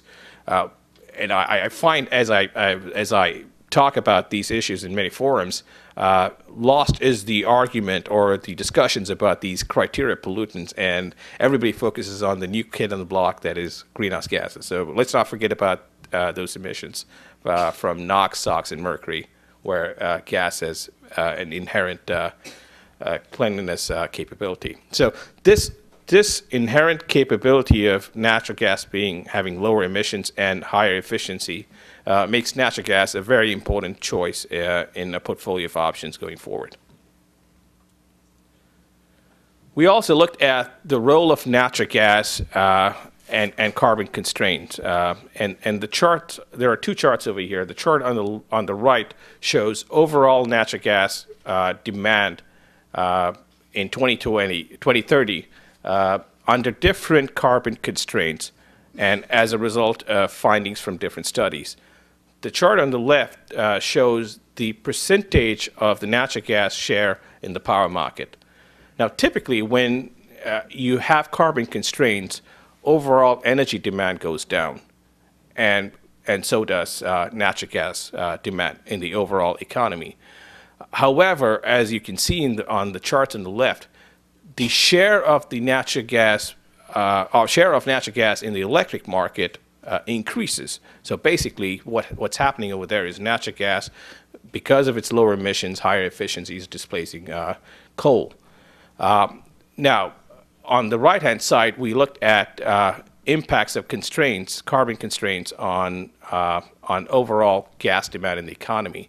And what we found is that with newer studies like the EIA AEO 2011 study, which includes a higher resource base, there is a possibility that overall gas demand can increase in the economy with carbon constraints. However, we were not able to draw any specific conclusions because of the sample size were just limited to 1 or 2 studies. So what is the future of natural gas, say, in 2030 or 2050? And is there a dash to gas? Those are the questions that are often asked. And what we found is the future will involve a resource mix that is diverse and lower emitting, and gas will play a very important part in that mix. And we also find that natural gas will be a very important part in a 50% portfolio, but however, as I mentioned before, going to a deeper reduction target of 80% or more will require advanced technologies like CCS on natural gas. We looked at over 50 studies, identified 35 relevant studies, and came up with 15 discrete natural gas end-use technologies in the different sectors. And we were trying to get a range of potential reductions through greater use of natural gas in the end use. So we came up with a range of about 126 million tons through to about 864 million tons by 2030 through greater use of natural gas. And we use the term accelerated deployment, and that's a term that's used by the National Academy of Sciences, so we use that concept in arriving at these numbers. A lot of focus over the past 2 years have been on the EPA non-greenhouse gas rules. These are the mercury, utility mercury MAC rule, the transport rule, now it's called cross-state air pollution rule, CSAPR, the cooling water intake rule, and so on. What has happened fundamentally is historically the spread between coal and gas generation, like Ken had mentioned, was around about $30 per megawatt hour. But because of abundant supplies, lower gas prices, and also higher coal prices, that spread, as you can see on the right side, right-hand graph, that spread has decreased. Now add in the fact that most of these coal plants are older, inefficient, and they would have to spend capital expenditure on retrofitting their plants with scrubbers or DSI or other technologies to reduce these emissions. This becomes a tough proposition for an older, inefficient coal plant. And the chart on the left shows basically the levelized cost of energy between an inefficient coal plant and what I call an advanced natural gas combined cycle. So that's the decision point that every coal plant has to go through when they decide to retire or not. As Ken alluded, we looked at several studies on coal plant retirements, and then we invited, I would say, to the top 5 analytical firms to review and peel their models to better understand where they're going. Many of them came back with specific data requests back to us, and the results are presented over here. On an average, we see about 58 gigawatts of coal plant retirements through these various rules, and this translates to approximately 250 million tons per year, and these are by 2020. So pretty important policy decision for lawmakers as we go forward. So what are the different policy options for accelerated deployment of natural gas? We found if policymakers plan to focus on reduction of greenhouse gases, a price on carbon that's market-based, that's economy-wide and global in nature is the best way to go to focus on reduced emissions. However, it is not the only silver bullet to reduce. You may need complementary policies to get in different technologies, including gas technologies. And that's what this chart shows. If you see the technologies on the upper right corner, like natural gas combined cycle with CCS, well, there is not even a pilot project on CCS with combined cycle. It needs a lot of R&D focus to get it to the bottom left corner. Some of these other technologies like fuel switching, you know, it depends on, say, the price on carbon can tip the favor to gas, as Ken mentioned. So different policies have to work together to make efficient use of natural gas. So what are our recommendations? Our first recommendation is to provide regulatory certainty to the power sector on the EPA non-greenhouse gas rules. Regulatory certainty in terms of timing, scope, and frankly, what is required. Number 2, focus on industry and government partnerships that focuses on reducing and measuring and reducing methane emissions along the natural gas value chain. We do have an example. That's the EPA natural gas star program. It's been on since 1993. Over 900 BCF of natural gas has been reported to be reduced. 900 BCF roughly equates to 400 million tons via application of 150 different technologies. So such partnerships exist, but it has to be enhanced for greater participation by industry. And as I mentioned before, as policymakers consider different programs, a price on carbon is definitely the most efficient way to go. And we feel we should have methods to internalize the cost of carbon into decision making. And finally, as I mentioned, we need to have an option for natural gas CCS, especially if deeper targets are required. With that, I'll pass it over to Scott. Thanks.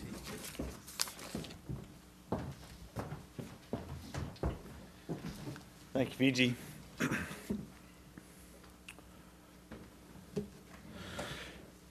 In addition to the potential emissions benefits that can come from the increased use of natural gas, there are substantial economic impacts of oil and gas development. We looked at several factors here, particularly employment and income. According to a recent study, the industry directly employs over 2 million people, and including direct and indirect employment, that figure reaches 9 million. These are good-paying jobs. Oil and gas extraction wages are about 74% above the national average at $77,000. Total labor income, which is wages, salaries, and benefits, is estimated at over $500 billion. The industry is also a very important source of tax revenues to the state, local, and federal governments. It is the third largest payer of federal income taxes here at $30 billion a year. But I think the real story is once you add royalties, lands, royalties on government land, severance taxes, sales and property use taxes, payroll taxes, excise taxes, and you add it all up, total federal and state and local government revenue exceeds $250 billion annually.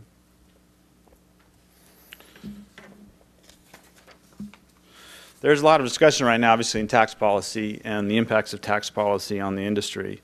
It's important to appreciate that the industry tends to invest its cash flow. And if you look at this chart here, it shows you that for a typical mid-cap entity, and you look at the circle in 2010, the blue bar shows operating cash flow about $600 million. The green bar shows capital expenditures of $700 million, so you got a $100 million delta there. The point is that the industry, our study found, reinvests its cash flow, and so tax policy will have an impact on capital formation, and that capital formation affects productive capacity. We also looked at the impact of volatility, and there's two kinds of volatility. There's what traders would call traditional volatility, which is a mathematical discussion of the rate of change of prices. Traditional volatility is a healthy component of functioning markets, telling buyers and sellers to adjust their behavior based on costs. The more problematic alternate definition of volatility would be accuracy or inaccuracy in the expectations of market participants versus the outcome. For example, someone builds a gas-fired power plant and the price forecast they use to determine the viability of their investment turns out to be different than actual outcomes. That can affect future investment decisions. Now, there are mitigants for this. I think the good news in the supply story is that as we put more slack in the system and reduce the capacity utilization, it dampens volatility. So it means a more predictable price environment. So one of the key findings that comes out of Andrew's work is that we see with the increased supply and productive capacity a reduction in natural gas price volatility. It also takes people for us to convert the resource into useful energy. And not unique to our industry, but the industry is getting older. This is an age distribution of members of the Society of Petroleum Engineer. And in 1997, 26% of membership were over 50, and today that's over 45%. And in the federal government, that number reaches 62%. Same true for geoscientists. The point is there's a crew change going on, and we have to make sure we educate and train accordingly. And that relies both on industry and the government to be sensitive to this issue. The good news is there's more enrollment in geoscience and engineering programs going forward. As you can see, the spike in the 80s and the drop has since been eliminated, and we are now back on a recovery. Another important point we looked at is you need a strong K-12 educational foundation. It's the pipeline in which the technical professions are fed. Now switching gears over to what was really the core theme of this study was prudent development. And we chose our title at the end. And the concept and the ideas behind prudent development was the most commonly discussed recurring theme across all the work of the task groups. And it was actually an easy choice for the report title. So what do we mean by prudent development? We mean development operations and delivery systems that achieve a broadly acceptable balance of several factors: economic growth, environmental stewardship and sustainability, energy security, and human health and safety. And prudent development necessarily means involving trade-offs among these factors. Prudent development is essential for public trust and confidence. It's a requirement for continued and expanded access to the resource, and it is fundamental to the long-term success of the industry. And this concept crosses the 7,000 E&P companies in the industry, which includes over 2,000 operators and hundreds of service companies. Oil and gas development has been extensive in North America. Over 4.3 million gas wells and oil wells have been drilled in the United States and Canada.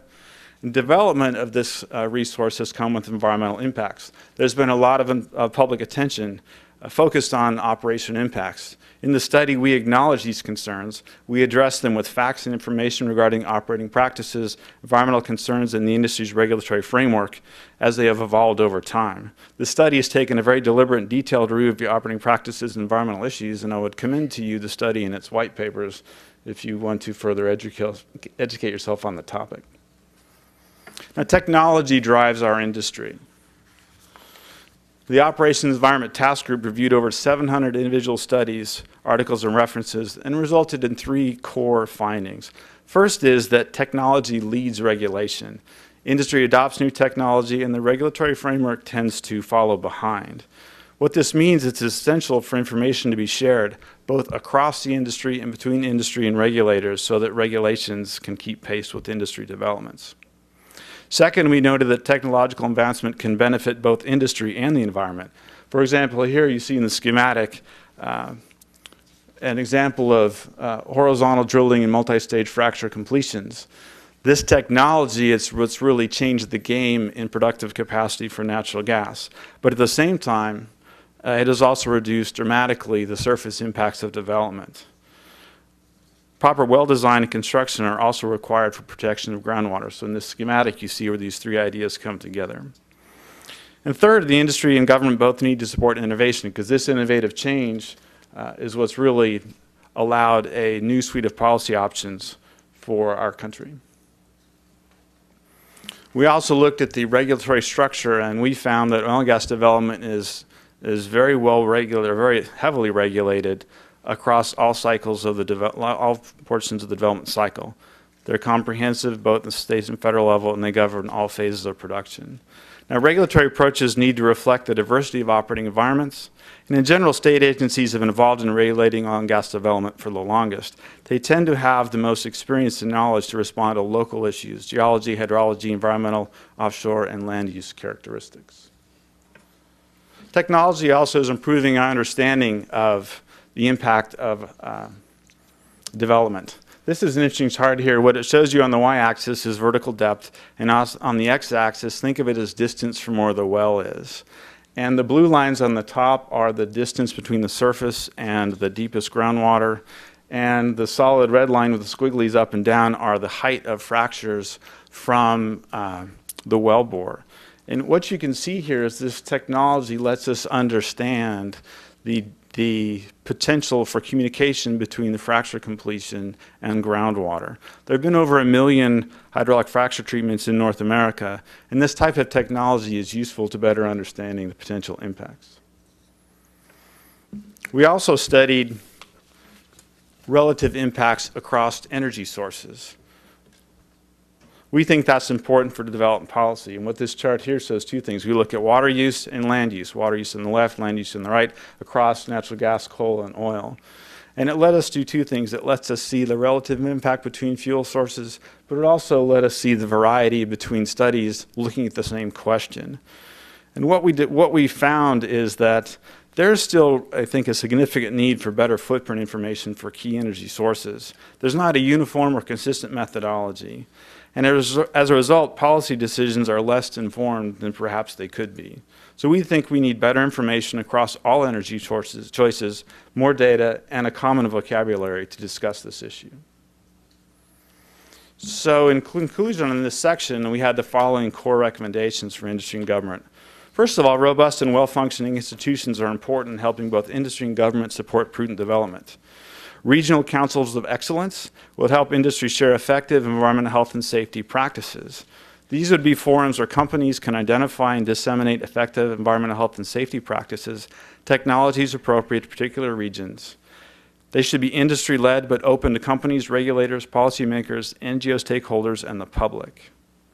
Second, policies for more effective regulation should be pursued.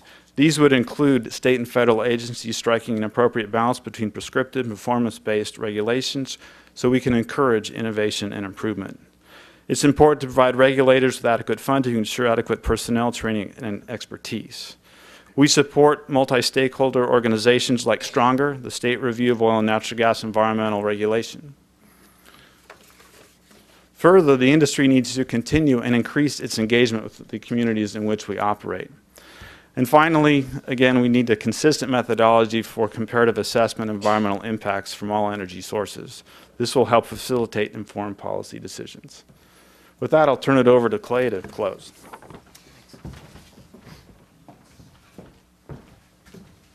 I mentioned earlier a deeper dive, and that was deep. But now we're going to come up for air. If you do want to go deeper, though, I do want to encourage you to look at the chapters, again, at npc.org and the individual topic papers, because you can really get deep with those. So if there's something that really excites you, and we've wet your whistle with some of the topics you heard today, you can look, again, at that website to get into that depth. Now, before we go into the Q&A, Frank, what I'd like to do is just go through a synopsis of the 5 core strategies that we came up with as recommendations that came from the study. I think that'll be good as a refresher and pull this all together. These are integrated from the functional slides or from the functional areas, and so therefore they may not match supply, demand, environment exactly, but it was integrated, trying to pull it in as an integrated picture.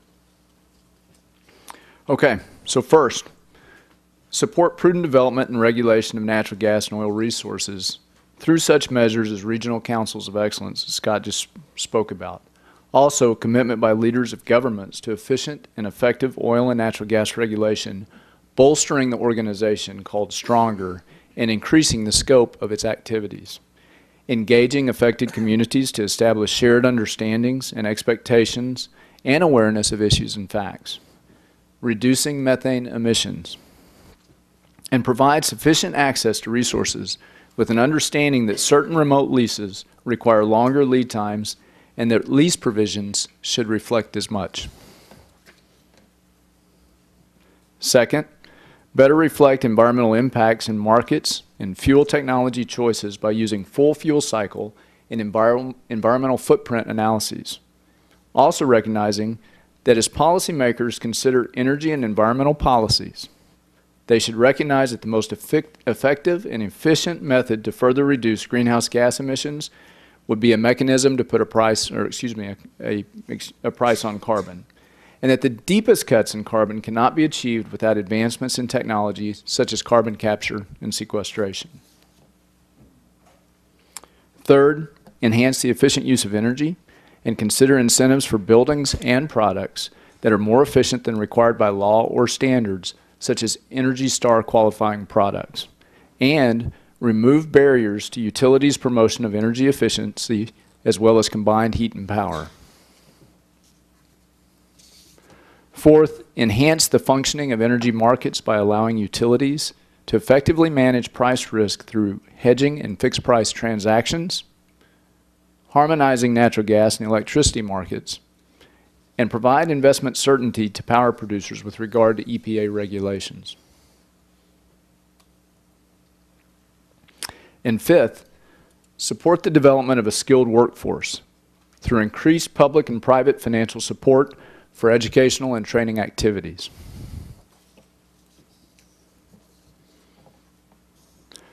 So the key takeaway for us as a team is that our nation can realize enormous benefits from the abundant resources in North America and the technologies that make it all possible. We can meet even the highest estimates of natural gas demand, and we can reduce the reliance on oil from areas outside of North America. The key to realizing these benefits is attaining the highest levels of environmental performance by leveraging technology and commitment to excellence by industry and government alike. So this concludes our presentation. Frank, I turn it back to you. Thanks.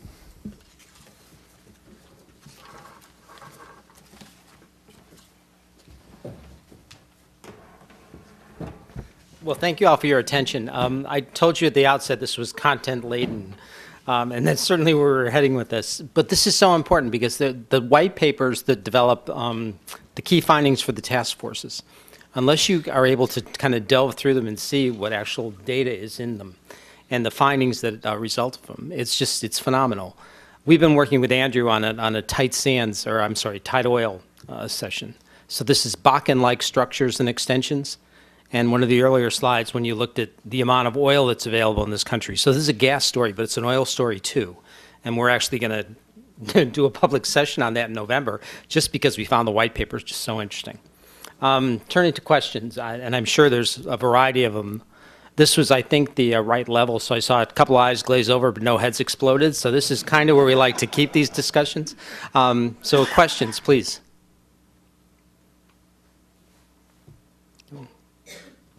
Hi, my name is Steve Kopitz. I'm a managing director of Douglas Westwood in New York. We're energy consultants. Steve.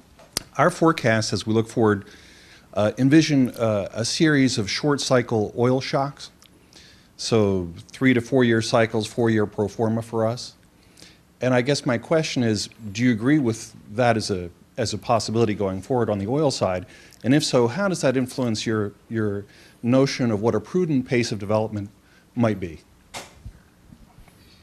So Andrew, you want to take a shot at that, and then Clay? By what do you mean, price shocks or supply shocks exactly? Can you categorize that a little better for me? Price shocks. Okay. So that. Yeah. So this study, by its very nature, didn't take any analysis or didn't undertake any analysis on the pricing environment or price mechanisms or price outlooks. It's because of the nature of the study, the companies that are around the table. We had to have antitrust lawyers, of course, at pretty much all the meetings. And so we really don't address price expectations. They're not part of the study. We're looking at development potential of the underlying resource. As you know, the history of the oil market is that history shows there can be these episodes of volatility. I think it was beyond our scope to make any kind of determination as to how frequent those would be or what would drive them. Two things, Douglas. First of all, increased North American production means that we have increased energy security. So from that standpoint, this helps in terms of the energy security notion. It also, by having most of what you saw on the chart, not all, we saw some growth on the offshore, but we saw a lot of growth on the onshore as far as a resource base for oil and for natural gas. But having that closer and being able to respond to prices faster is going to help on the energy security front as well. So what we're seeing on the onshore plays, both gas and oil, is it actually increases our elasticity of supply. And from that standpoint, that's a good thing. And that while it won't prevent shocks, because we're talking about oil, which is a global commodity and it will always be priced on the margin, it will help reduce some of the impact to this nation. I would just add that, and you know this, Douglas, but in the notion of leads and lags, this industry has always suffered through that. So prices, technology, it takes time to catch up. And as demand increases, one of the problems we saw in 2010 was that demand increase was the second largest year on year that we saw in the last 30 years, right? So then as you have supply curtailments that go along with that, whether it's in Venezuela or in Libya or just the threat of supply, this is the new fundamentals idea. So geopolitics plays a role as well. Sure. Hi, David McCabe with Clean Air Task Force, and my question is mainly for Fiji. Others might be interested. I didn't see any recommendations about emissions information and industry's cooperation and work on emissions information. We think this is a critical issue because the uncertainty in the life cycle analysis that you showed for gas versus coal is really driven by the methane emissions because of the high GWP of methane. And of course, those methane emissions are not just on the natural gas side. It's good to remind people. I'm not sure what quality our information is for methane emissions from coal, for example. So just any comments on recommendations about how industry can help EPA improve our knowledge on emissions from the various sectors? Well, Dave, thank you for the question. With respect to a specific response, we in the chapter do make a recommendation that we need to improve the measurement capability of methane emissions. We acknowledge that. We also acknowledge that the EPA numbers, while we've used it in the life cycle analysis, there is tremendous uncertainty with those numbers. What I would recommend is the fact that EPA already has a rule out that requires everybody in the natural gas value chain over a certain threshold to report their emissions according to some standard protocols. Those reports will be out by March of 2012, and that will be the first data set that EPA will have, rather than relying on outdated emission factors. And for those of you who are not familiar with the estimation process that EPA uses, they basically rely on very old historical factors dating back to the 90s that are not reflective of where the industry is now. So and EPA has tried to use indirect methods to quantify the emissions, and I think since everybody's unhappy, the industry's unhappy, the NGOs aren't happy, and I think even other government entities aren't happy with the methodology, the numbers that will come out through the reporting rule will shed a better light. A follow-up question. So Scott and Clay, the notion of centers of excellence, can you do a deeper dive and maybe put a little more detail on that? What are we really talking about here? You do that. No, you do that. Okay. The Centers for Excellence, and we actually called them Councils for Excellence in our report, it came from the integrated work at the coordinating subcommittee level. This is not something that you don't see these, at least on the onshore, currently existing. There are standard settings groups, such as the Society of Petroleum Engineers and API, but what we envisioned when we made this recommendation was that these would be regional councils of excellence that would be, per se, or for example, in the Marcellus Shale area, where you have communities that are affected by the drilling and completion and production operations that heretofore have not been affected in a manner that they are being affected today. And there needs to be more communication between the oil and gas companies that are operating in these areas, as well as the service companies, the communities, the regulators, all of the stakeholders that are involved. And as we drill in areas that are closer to residential areas, this becomes more and more important, that we do listen to all of the stakeholders and we have an understanding, a clear understanding of how the industry, this new industry development can affect the community. Now, it's not always a bad thing. It's not necessarily a bad thing. It can also be a good thing in terms of jobs and economic development and taxes and royalties, et cetera. So there's a benefit, but there are also some downsides. Traffic in areas that before did not have much traffic at all. There may have been 2 pickup trucks and a school bus.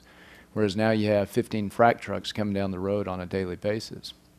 So these things need to be taken into account. And these councils of excellence can actually address these issues, and they can try to improve things, not just in terms of the wellbore, but also in the effect on the community. So we have to look at the wellbore clearly, because we have groundwater issues, right? We have hydraulic fracturing issues, but we also need to take a look at how this affects the community. And that's the way we envision these councils of excellence working. Now, I am involved, I'll put on my Anadarko hat for a minute, and I'll take off my National Petroleum Council member hat and talk about the fact that a Council of Excellence has actually been started in the Marcellus, just as a recommendation that came from the study. So industry leaders at the highest levels, we're talking about at the CEO level, have already started this in the Marcellus and trying to get the technical facts and such together and get the teams developed. But we will see a Council of Excellence soon, and the first place that we will see it will be in the Marcellus. Scott, you may have some more to add. I think you covered it. It's a multi-stakeholder forum to share practices and discussion of impacts. And the Marcellus is obviously a key point of interest at the moment, and we would see that then spreading to other areas. But I think, Clay, you touched on the key points. Yeah, I'm struck by two things here. So one, fracking seems to be a bit of a red herring here, right? So almost everyone that's looked at this agree that fracking at 7,000, 8,000 feet, highly unlikely to contaminate groundwater that's at 400 or 600 feet. So it's about well-designed integrity and management practices, right? So best practices on the surface, that's the first piece. Second piece is that it strikes me that while the technology is advanced, this is about above ground issues, not below ground issues. That's fair to say. Frank, that is fair, but they will also look at below ground issues, and they will do this. They're not trying to create new standards, but they will certainly adopt the standards that come from the groups, the associations like the API and the Society of Petroleum Engineers. So they will incorporate those standards because those are some very good standards. And so when it comes to groundwater protection, casing design, cementing design, that's my best practices absolutely. Piece. Yeah, absolutely. Okay, sure. Robert Charetta, President of International Investor, and speaking from an investment perspective on this, one of our concerns going forward is, and I'm surprised that I haven't heard much on this yet, are the chemicals themselves that are sometimes used in the fracturing process. When we talk about best practices, we well imagine that some of the more responsible, larger players are going to be very careful about the deployment of these chemicals and where and how they're used. But I wonder if you could do more in terms of studying the after effects of some of these. And again, our concern going forward is when you come down to the smaller players, the wildcatters who might use God knows what in some cases, are we going to see an industry commitment to, at least, I don't want to use the word curtail, but at least offer some pretty strong guidelines of what should be used where and when. And because, as investors, we see a period of 20 years going forward of a lot of litigation and indecision when it comes to making investment decisions, just be based on these unknowns at this time. You want to take that?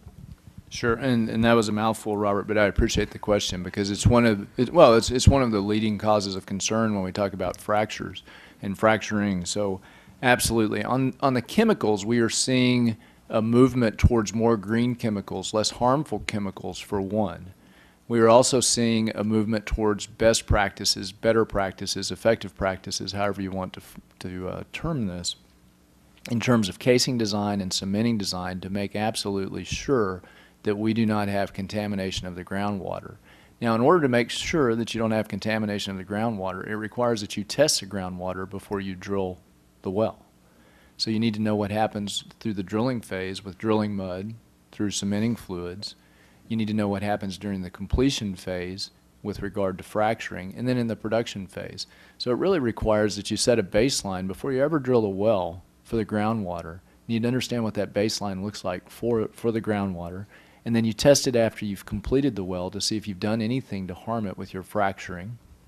And then you test it during the production operation to make sure that there is not some form of contamination, say gas migrating from a leak in casing during the production operation. So it really comes down to measuring and managing. You know, Fiji talked about the methane earlier. If you can't measure it, you can't manage it. So part of this technology advancement really requires that we just do a little bit more due diligence as to what are the environmental surroundings when we get there. Are they the same after we've drilled and completed? Are they the same after we've produced in that area? That just requires more work on our part on the front end, establishing those baselines. To answer your question about wildcatters, that's an interesting term.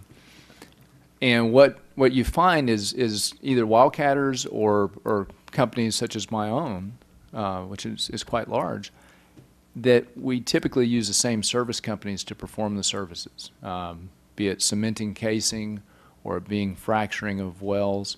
So a lot of this notion that a wildcatter is going to do it much differently, as long as regulations are in place and good regulations and there are enough regulators to oversee all of the activity in a given area, and this is really important, regulation must come up.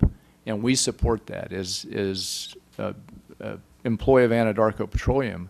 Absolutely, we want good regulators. We want well-paid regulators, and we want lots of them, because we realize as an industry that we can get a black eye from anyone not performing at the maximum, at the optimum, maximum standards, best practices that they can perform.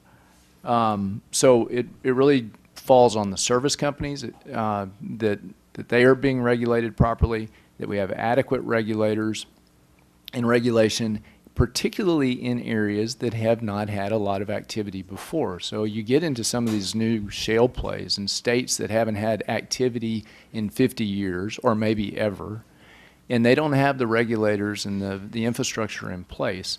You have to deal with that, in some way help fund that as an industry. And you will find as a recommendation in this study that we actually suggested some type of a fee mechanism for those areas that don't currently have severance taxes or royalties to help fund their regulatory side, that industry step up and help fund that.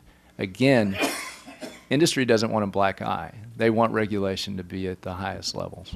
Well, this goes back to a point that Chris made earlier, and it's on the collaboration, right? So my sense is, you know, government and industry and the public, in some sense, all should be on the same side of this issue. So it's better performance, better operations, and then prudently using the resources, because there's huge advantages. We'll take one other question. Go ahead. I'm Karen St. John with BP, and I was just wondering if you could elaborate on the recommendations around the carbon pricing. Was there particular mechanisms that you're recommending, like a tax or cap and trade, or is this just fairly generic recommendation? Fiji? Karen, as part of the study, the NPC doesn't take a position on a tax or cap and trade or any of such mechanisms.